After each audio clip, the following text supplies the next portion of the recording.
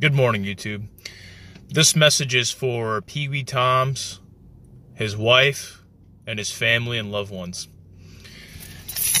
Over the last couple weeks, I have really started to watch Peeweetoms documentaries on his extraordinary, incredible journey. And when I first met him, unfortunately, it was a couple days before his passing, and I am sorry for that. Truly am. As many of us are. I want to say that after his passing, I finally had a few moments to just sit down and watch as many as his videos as possible. I binge watched as much this weekend as I possibly could. I wanted to tell you guys that it took so much courage for one person to document his experience. I can't imagine going through what that man went through.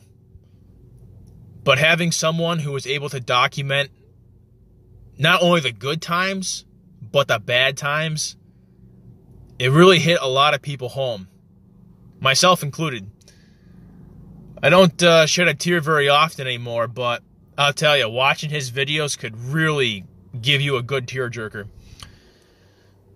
To keep this short and sweet, I wanted to tell you that I know today is his funeral, and I wanted to tell you guys that I am blessed to have gotten to know your son, your husband. I just wish I could have actually got to physically meet that guy. He was really cool.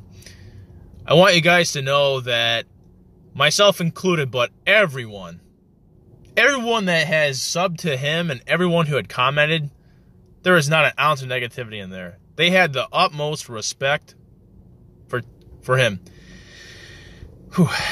I wanted to say that I hope your pain and your grieving can be met with love and understanding, and never forget what he had meant to you. Never forget the good times. Never forget the bad times. But most importantly, just never forget the good times. That is what's going to keep you guys moving forward. You have our full support, and you have my support. I will support you guys as long as you guys are around. Again, I am actually so blessed to have gotten to watch his videos. Cancer is a horrible thing, and I'm sorry that your son had to get it. I really am. Taking that young is very detrimental, and it's very traumatizing. I'm sorry. I hope that time can heal you guys. Once again, I wanted to give my condolences. I wish I could be at the funeral. I really do. And if I could be there, I'm sure a lot of us would be there too. Take care. Ta-ta. Bye-bye.